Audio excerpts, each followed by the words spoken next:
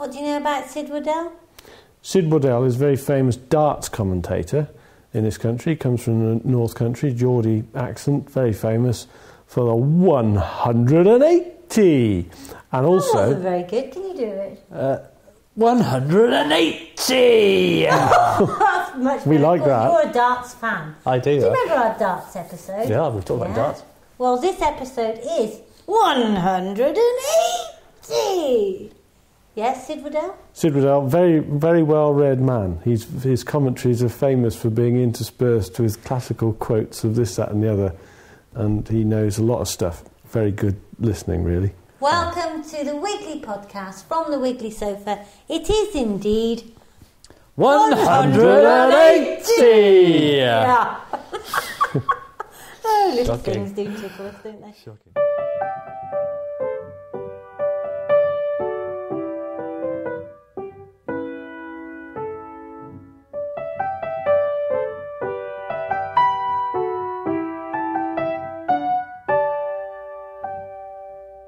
Anyway, this week we're going to find out about Ricardo and his curlews.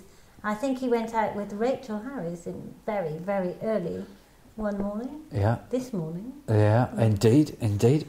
We're going to hear about rich and veggie plots because they're all going out from Wiggly Wigglers this week. All those veggie plots are winging their way to people all over the country to ready plant their plots with all Veggies. sorts. Veggies, in fact. All sorts. Yeah, Do they grow? all sorts. Chocolate. What do they go into? Like a tree covered in sweets? Look, I'm the funny one. Sorry. Okay. I think I find you are, yeah, that's it, yeah. I was forgetting myself there for a moment. Silly old sausage. What's going on the farm, Farmer Phil? Have you let the cattle out? Well, we're getting there. Grass is growing. We've just got one or two husbandry tasks, a little bit of dehorning to get done and get that all squared away. Cattle Did you going notice up. how he itched his head when he said dehorning? Yes, yeah. Dehorning. Well, I'm sure he must have been doing that when he was wandering around the corridors naked. If you're not sure what we're on about, dear listener, do go back to episode 179 and have a listen to Farmer Phil in Aberystwyth. So, Rich, I know nothing about curlews at all. Can you give me the real basic information? Is it a complicated subject? No, Are it's they not. peewits? Curlews, no, not peewits are lapwings. No, curlews, they've got the most wonderful thing. I think they're the largest European wading bird. Got quite a long, bent beak that they use for probing, but they tend to spend most of their summers inland nesting. You know, I think there was a time, and certainly, I think in the early 19th century, they were restricted to upland areas, but subsequent to that, they sort of moved down into lowland areas and started to nest in floodplains and things like that. But their fortunes have suffered dramatically over the last few decades because of the way agriculture has gone. And for a long time, they thought that their fortunes, they were doing better than other ground nesting birds, but as things transpired, they're a longer-lived bird, so I think they can probably go on for like 20 years or more, something like that. An old bird. So they can, and so people thought, oh, they're doing okay. They weren't sure why they were doing okay, but you know, recently they've realised that numbers have declined dramatically. Anyway, there's a beautiful place, the Lug Flats in Herefordshire, that just runs along the River Lug, that's the tributary of our River Wye, and it's an astonishing meadow, big area. You know, there's literally tens of hundreds of acres really of pasture that's left managed for hay, you know, and grazing. So Rachel and I walked down there this morning to see if we could hear the curlews, because they've got the most amazing cry, haven't they? That really plaintive, you know, it's sort of curly, curly, curly, curly. And you tend to hear it early in the mornings. You know, early in the mornings or last thing at night. I think what tends to happen is when they're nesting or when they've got chicks, they tend to shut up. You know, they're getting to probably the latter end of the incubation period, or there may well be chicks already. And, is this Richard's way of saying that we are not going to hear the curlews? To be fair, the just now, sort of a few weeks' time, when it starts to get hotter and sunnier, they'll go into making this fabulous burbling noise.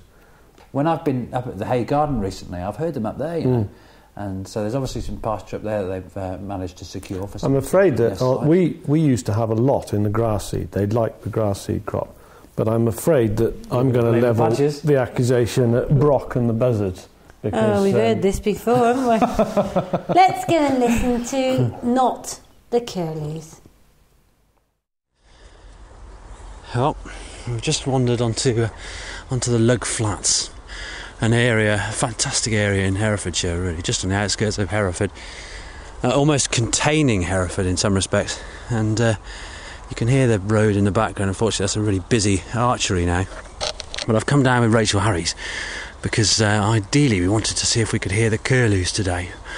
But if we don't hear them, then no matter, because what spans out in front of us is the most wondrous of sights. And at this time of year, where are we? Just coming towards the end of April, it's littered with cuckoo flower or lady's smock.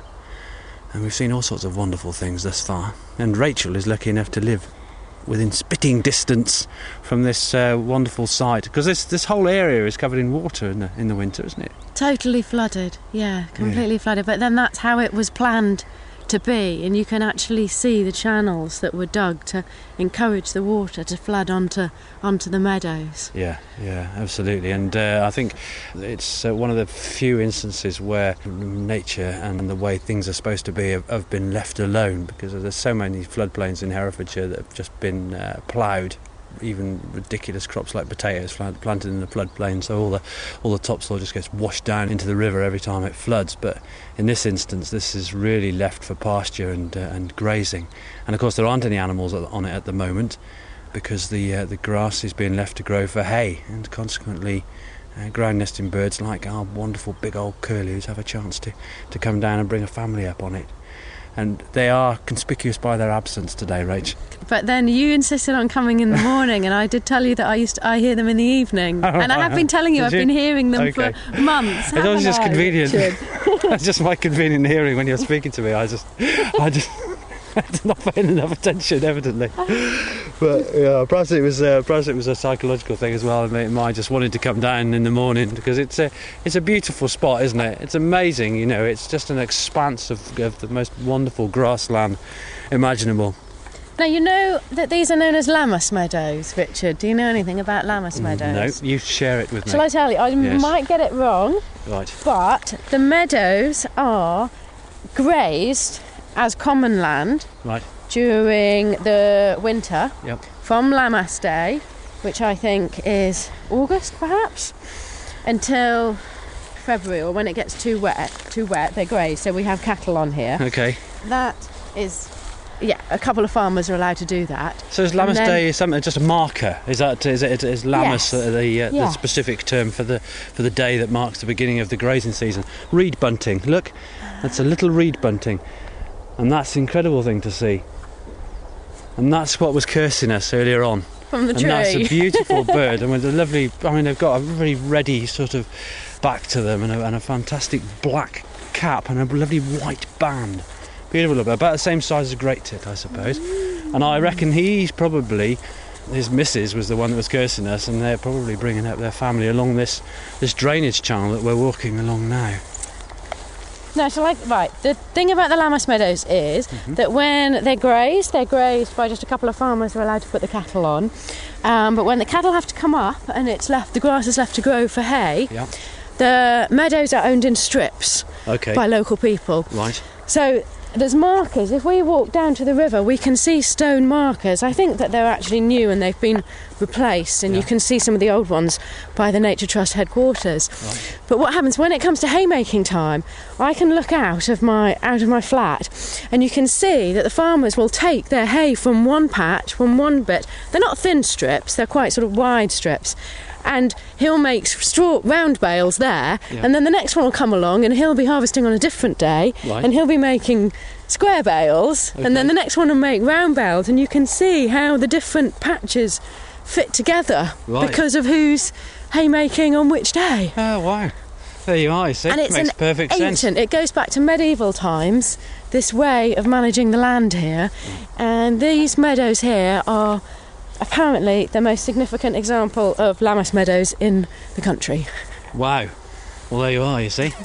So you learn something new every day. The expression Lammas is something that's completely unfamiliar to me. So That's an education in itself coming down here with you. Now, Richard, let's go and find some fritillary. You're not looking very hard for fritillary. I'm not looking at the moment. I'm just thinking how wonderful. There's loads of meadowsweet foliage along the edge of the bund that sort of just goes up to these drainage channels, and that's about pretty much in about probably a month's time or something like that. That'll be out in flower. Everything seems early this year, I suppose, because we've had such a most amazing April imaginable. But things, I don't think they are. I think it's just because we're sort of pushing things on a bit. I mean, the foliage in the trees isn't full yet. I mean, if you look up into these ash trees on the bank here, that just kind of breaks up what is the meadow and then the developed space of Hereford City. That's. They're not out yet, are they? I mean, the ashes just aren't out yet. So I think that's probably a good sign, There's still some gaps, aren't there? I think we might get a good summer. Yes. Well, let's hope so. But I don't know. Fritillaries, I spent a long time down on these flats when I was a kid. Sometimes when this area flooded, and I remember one winter, the whole area, essentially probably dozens of square miles, froze up. It was solid. So we came down and we were sort of ice skating on hundreds of acres of ice. It was the most amazing thing. It takes me back, it was a long time ago now. You ever seen any frog spawn down here? I've never looked for frog spawn. There's a broken bottle down there. Plastic bottle, that's quite nice. Crap that people throw in. But I've not looked for frog spawn down here, to be honest. It's quite deep, this channel, isn't it? I wonder if, but it's a sort of place you imagine froggies would go. Anyway, let's carry on and let's see if we can find these elusive fritillaries, and hopefully we'll hear a curlew in a minute.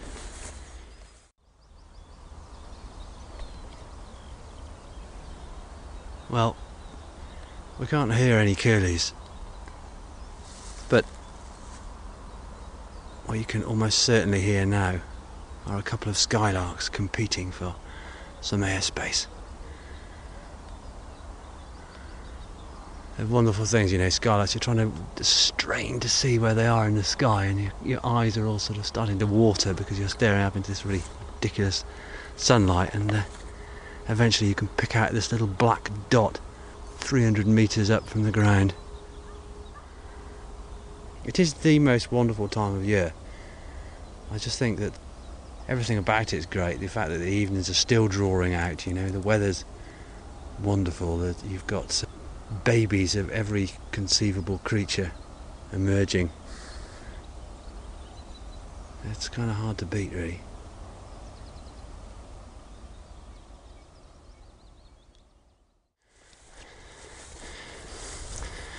Well, curlews are playing hard to get, certainly, but as we wander across here through this grass, which is probably almost 18 inches high in places, certainly the clumps to me, of Richard. It is.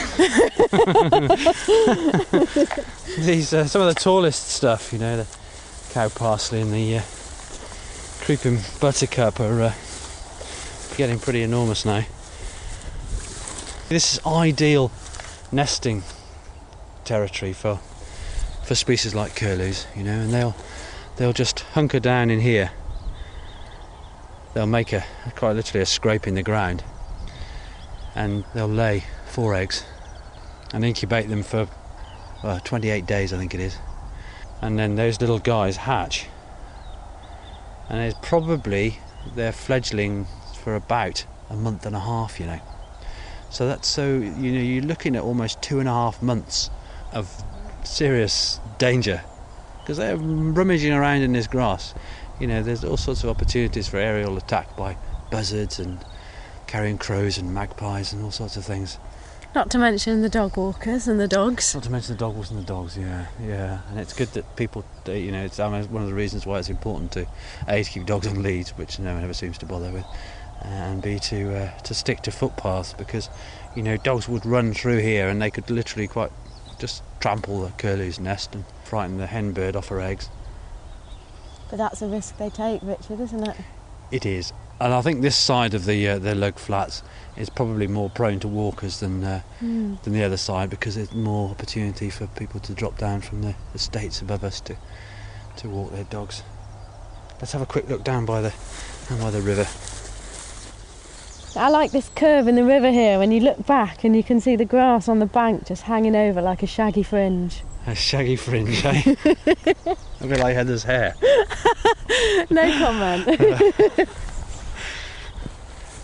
It's gorgeous, really. I mean, this you don't the way realise the willows it, though. hanging down. When yeah, you and these walk banks are along here, undercut, you don't aren't they? realise, and then you look and it's all a bit hatty and Yeah, quite cool. yeah. That's fabulous. And there's a mallard just dropping down into the river up above us. The mallard ducks, I mean, they've got ducklings now. I've seen ducklings for the last couple of weeks, you know.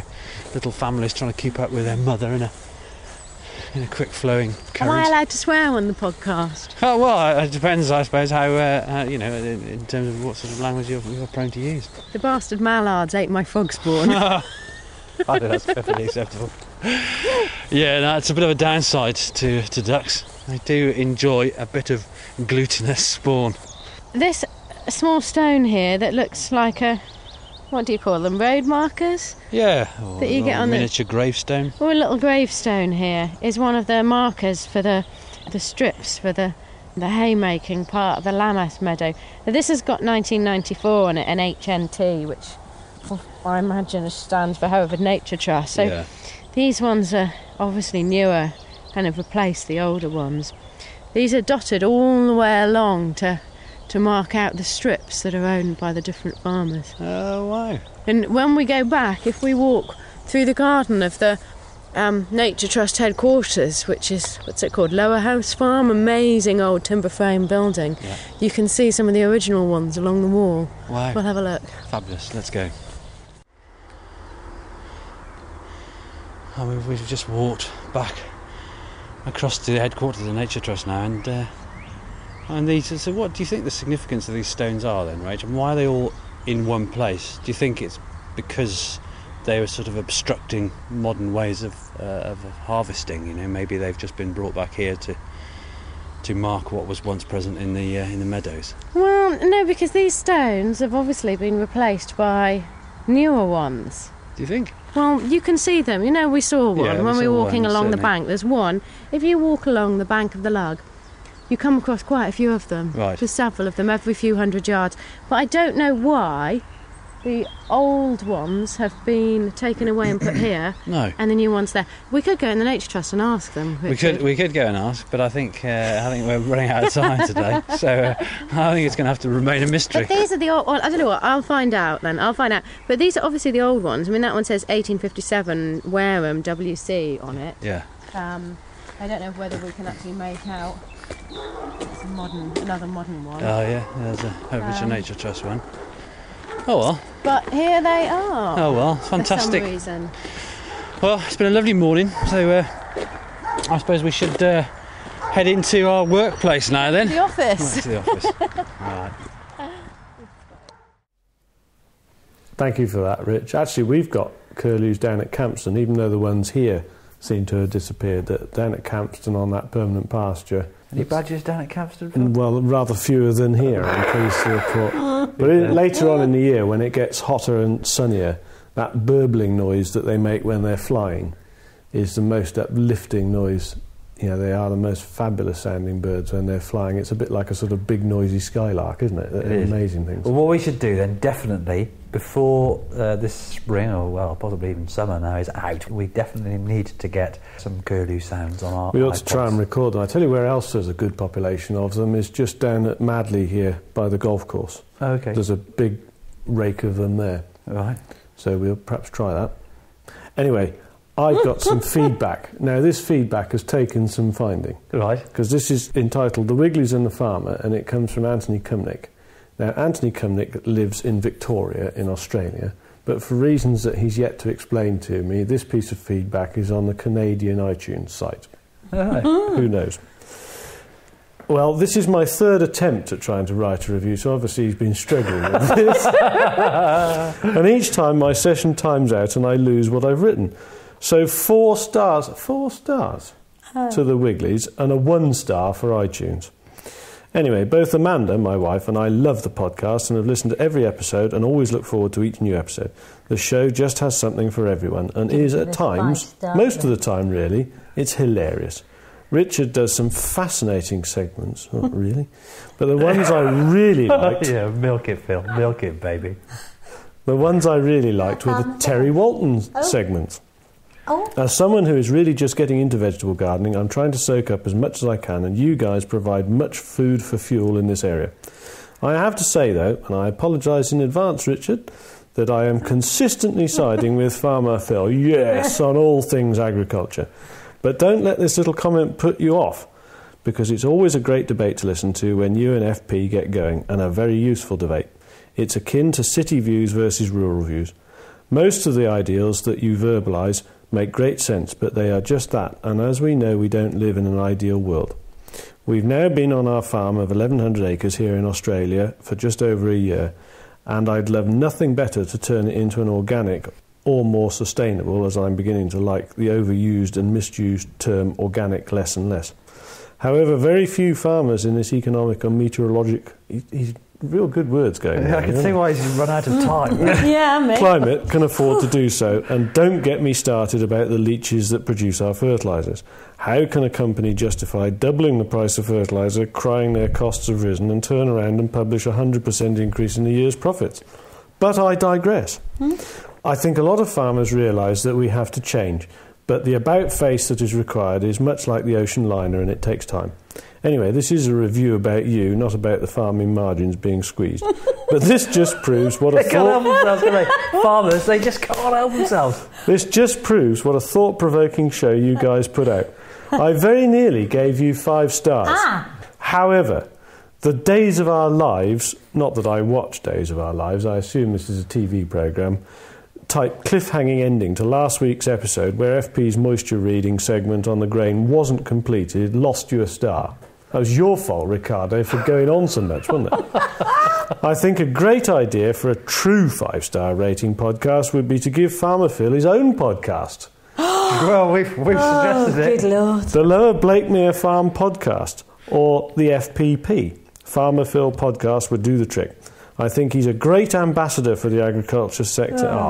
He's what a boy. Yeah. And I, for one, would be a keen follower of such a podcast. Anyway, keep up the fantastic work. You guys are really doing a fantastic job, Anthony. Well, thank you very much indeed for that, Anthony. Yeah. Oh, yes, Phil. Thank you very much just indeed. Just 1 minute, and where do I feature in it? I'm sorry to tell you that apart from, in general, presumably being included in the phrase you guys, you don't. Thank you, Anthony and Amanda. I hope you enjoyed the Terry tips last week. And next review, perhaps you could mention me. Oh, only joking. Right then, Ricardo, what I want to know about is veggie plots. Right. Now... So all ours are going out now, then, you say? All our the wiggly veggie ones plots, are heading yeah. out to various places all over the country, for they folks come to start from planting Cornwall, up. and off they go all over the place, as you know, to be planted up. Right. I mean, we've done growing from seed. You've nursed me through this period, haven't you? Growing from seed, those lettuce leaves and things. I'm having a lot of fun with those. Good. And I didn't know that seeds were such different shapes. Marigolds are spikes. Oh, I suppose they are, yeah. Salsify that I planted last year, they're a ridiculously long grass-like seed, huge, great big spiky thing. But anyway, these will come as plugs. Right. So what I want to know is, Would that be 13 amp or 5 amp? Well. I want to know, so your plot arrives on Thursday. Yeah. You're at home, you can't plant it until Saturday. Right. And your beds are dug over but not particularly ready. What do I have to do to make those plants grow like mad? Water is a key thing, really, with plants. The more I think about gardening, the more I talk about gardening, the more I think how ridiculously easy gardening is. It is so easy that anybody could do it, and it's just to make it complicated, as I've heard some speakers do so in the past, is obscene, really, because it's so straightforward. And planting plugs is really taking it to another level in terms of straightforwardness. So you get your plugs, right, and you quite literally put them in the soil, firm the soil around the roots, and water liberally, and that will set them off in good stead. And generally, spacing-wise, Is there a Very much rule? depends what you've got. The idea is to sort of visualise how big that plant's going to turn out. Yeah. Right? So if you've got a purple sprouting plant, for instance, then it's going to have a span of probably 18 inches, something like that, ultimately. So you'd want to put that as far apart from its chum as it needs in order to fulfil that kind of dimensions. If you've got a lettuce, right, bog standard cut and come again lettuce, it would have a span of, say, 8 inches. Something like that. Yep. So then you'd think, well, you get your little lettuce plants and quite literally plant them 6 or 8 inches apart. That'll be absolutely fine. It doesn't matter if lettuce compacts against its neighbour too much, Equally, if you're prone to mega slug attack, it's worth having space around your plants, because if they are really close together and there's quite a lot of contact, then all those little molluscs can spend more time munching because they're better protected from the elements and the warmth of the sun and things like that. So I've gone out into my garden, I've worked it down into a reasonably fine tilth, I've planted my plug plants, I've watered them. Yeah. I will have spent a bit of money on this, so it's Yeah. not like a seed where it's cost me, No. a tenth of a pence or something. Right. It's significant, isn't it? It's So I more need to make significant, isn't sure it? that I do Everyone's a winner. harvest Yeah. the crop. Everything. Yeah. And actually, So- you should really, every single plant that you receive in the form of a plug plant should mature into a reasonably sized thing to harvest from. But I'm a beginner.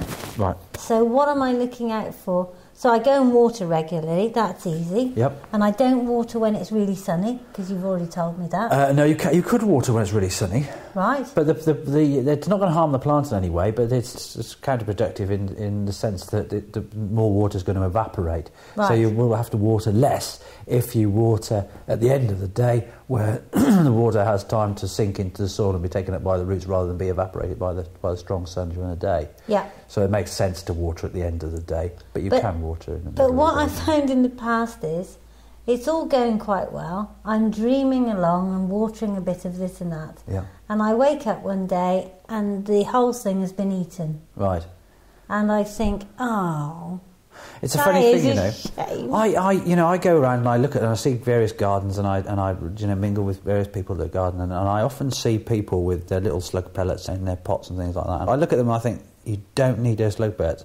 My garden, right, is situated in a field, essentially, isn't it? You've Yeah. seen it's on the edge of a field and it's in a field. And I've never, ever used slug pellets. Ever.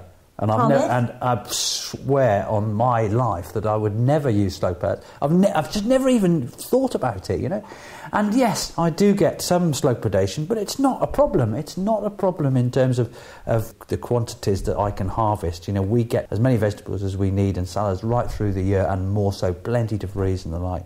And I would just, it amazes me. I just find it quite frustrating, really. I think, why do folks why do they think they need to do it? Because it's just impoverishing their environment by using them. It's just, I do find it frustrating. I never say anything because, you kind of...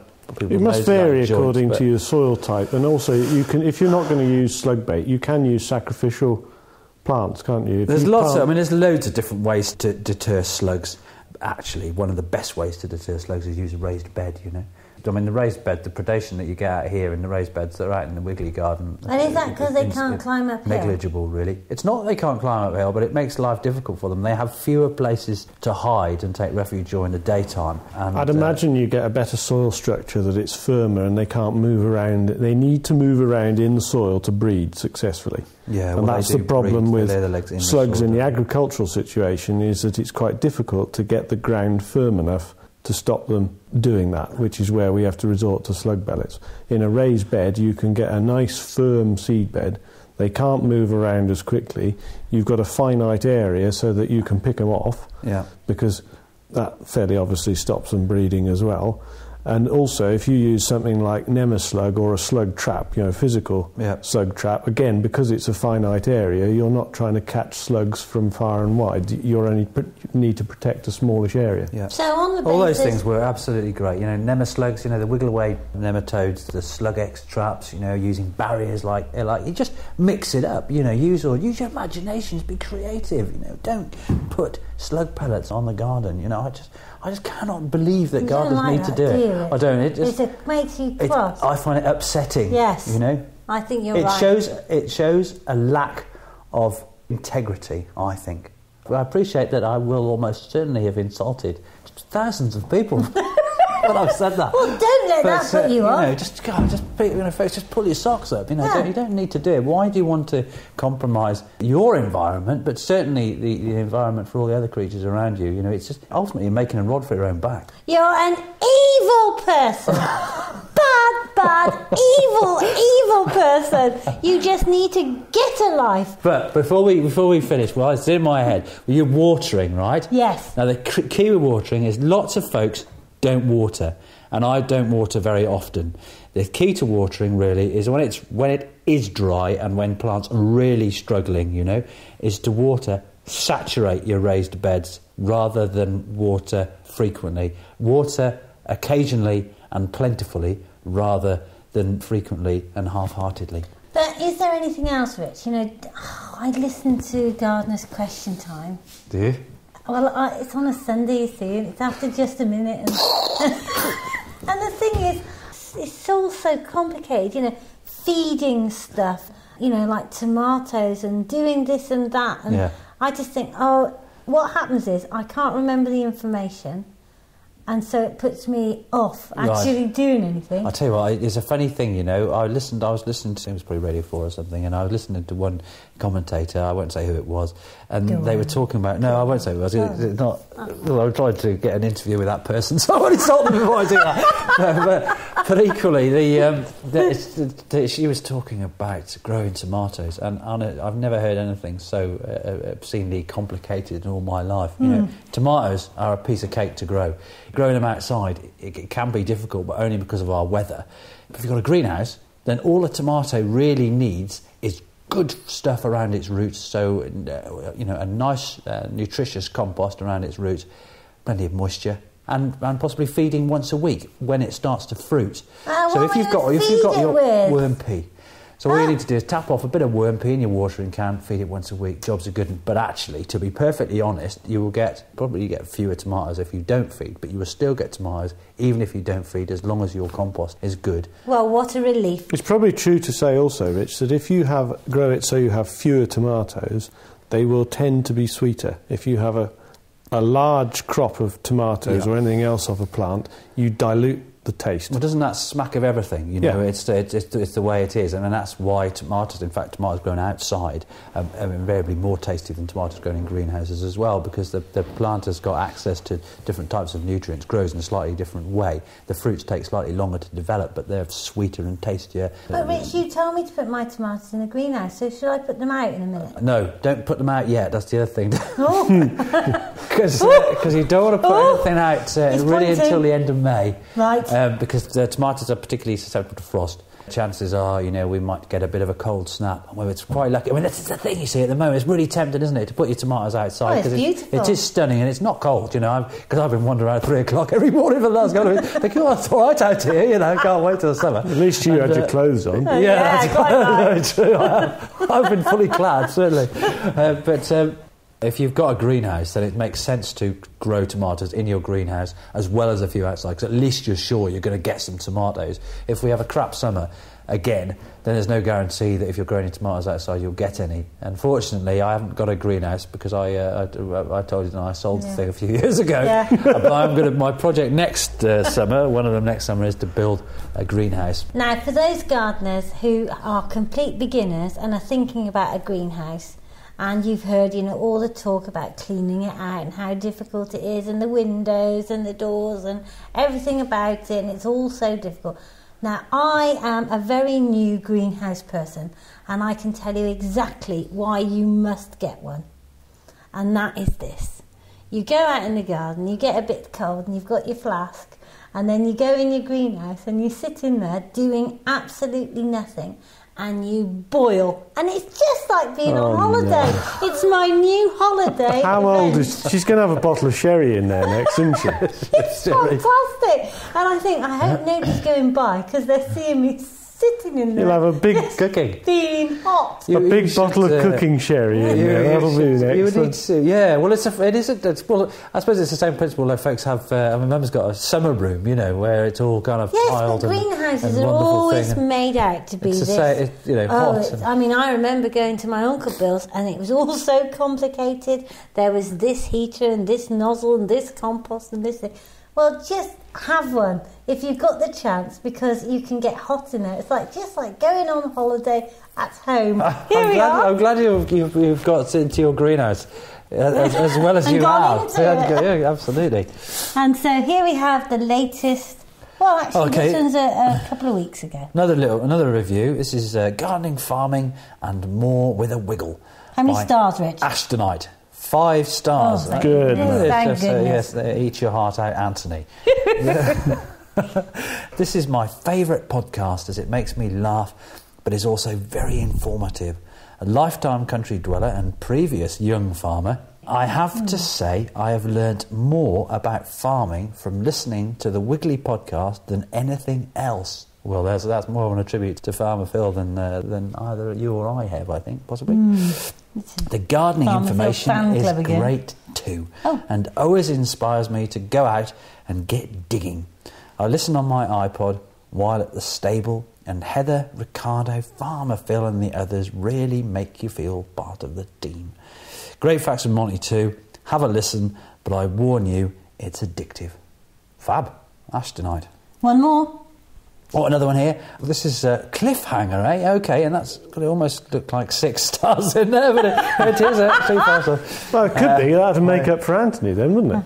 Hoping shopkeeper. Oh, I think this is Christine Hope from Hope's at Longtown. It doesn't yeah. say that, but No, but it's I think it's a good guess. sounds That's good. I think it's a fair assumption. yeah. I think so. Anyway, so Christine, we found you out. yeah. I love this podcast, and the title music gently lifts me into a different world. The show is light-hearted, and Heather's giggle is a corker. This minute. Oh. But the topics are real and deadly serious. Sadly, just like any good soap, the current cliffhanger, 176, has got me gripped. Let's hope Farmer Phil wins his battle to prove justice can prevail. Oh, that was the great. So presumably there's a wheat moisture scenario. meter. Yeah. And did you get back in the end? Did it come back in the end? Or? They agreed that I was right and that they have paid all expenses, and we've got fingers crossed because actually this very morning they've taken the 5th load of that contract, and I'm going to be very interested to see what happens when it gets there. Well done. Warms the cockles of your heart. I've had 2 special invites. I'm off to Hertfordshire Agricultural Society Food and Farming Debate on the 22nd of May, so next Very week. nice.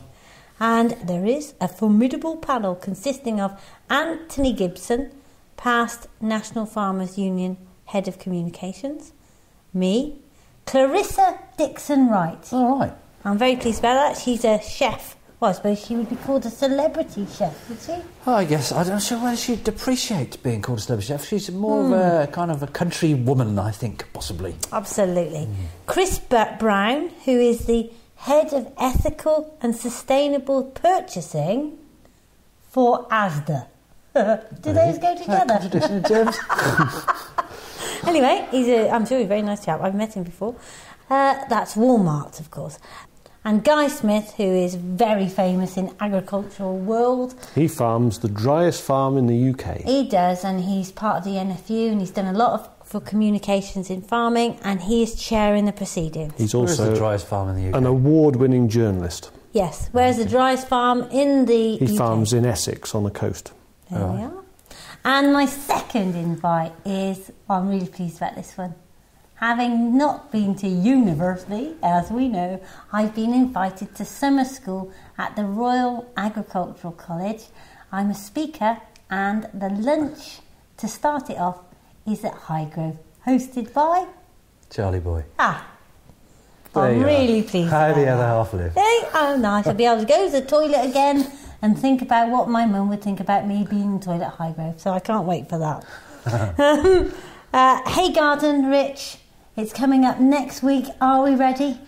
Yes, I think we're definitely ready, yes. Was that prompt then when you shook your head? We are ready, Richard. The Hay Garden is going to be... If we're ready, Rich, that'll be a first for you. Superb this year. Superb. I was born ready, Phil. I was born ready. Now, I saw Jodie this morning, actually, and she's definitely on the case for the big plant up. So, of course, we've got our lovely little marshy area, or should we call it moisture retentive area, because... not supposed to... Are we supposed to have a marshy area? Oh, now we mustn't have standing water at Hay Festival. So we'll be no standing water at Hay Festival on our garden, but everywhere else will be flooded. Was it last year that they were canoeing down the car park or not? They seriously did ban us from having a pond, despite the fact that our garden was the only place that didn't have a pond, because the whole showground was a pond. It was a pond. But we'd also like to say thank you very, very much to Jules. Jules Clothing are they're a mail order company that do lovely clothes, and they do wellies. Yep. And they've given us 120 wellies. I can't find a pair, you know. Cannot find a pair. They all left. They're all odd. To plant up so that... I've got some odd wellies, so perhaps But the idea came because the festival folks wanted people to be able to walk on our garden, and I was very much against that because, 100,000 people go and we wouldn't have a garden left. No. So we came up with the idea of having wellies walking on the garden, and so Jodie has kindly planted them up with veggies, bee plants, wildflowers, and all sorts. Tomatoes, yes. So hay coming up next week. I think that's all from us, isn't it? I think we've covered a lot of ground in this episode. Yeah, we have. Welcome to Betty TV, who are coming here to film the Dream Farm. There's 2 lasses from Kent that want to grow some flowers, and they want to know how Wiggly Wigglers put their bouquets together. So you'll see us on Betty TV. It's with Monty Don very soon. Very good. And good luck to Ros Savage, who is just about to get in her little boat. It's quite a big boat, isn't it? For a little person to row the distance she rows it seems enormous to me, but she seems quite happy with the idea. I know, I bet she's got some stamina, Ooh. Steady. She has an altogether doubtful effect on you, doesn't she? Good luck to Ros Savage, the oceanic rower who is about to go on the leg from Hawaii to Tuvalu on the second leg of her Trans-Pacific row. Which, when she's completed it, will make her the first woman to have rowed the Pacific. Wow. Rock on, Ros. Good old Ros. Good luck, Ros. Row, Ros, row. So from our 180 episode, it's goodbye. Bye from me too. And it's bye from me. Bye.